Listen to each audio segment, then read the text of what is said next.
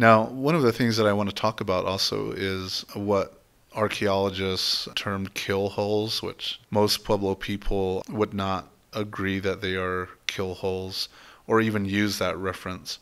There is a lot of data and research that would suggest these bowls were used as part of a burial rite. And while that might be true, the intentional kill hole idea is something that we don't always support because we have an understanding of what these represent and we don't share it beyond our communities, and we want them to be respected. We want our voice to be respected where this idea is concerned. And we've actually talked about and asked numerous scholars and archaeologists to reconsider their terminology where Mimbres are concerned.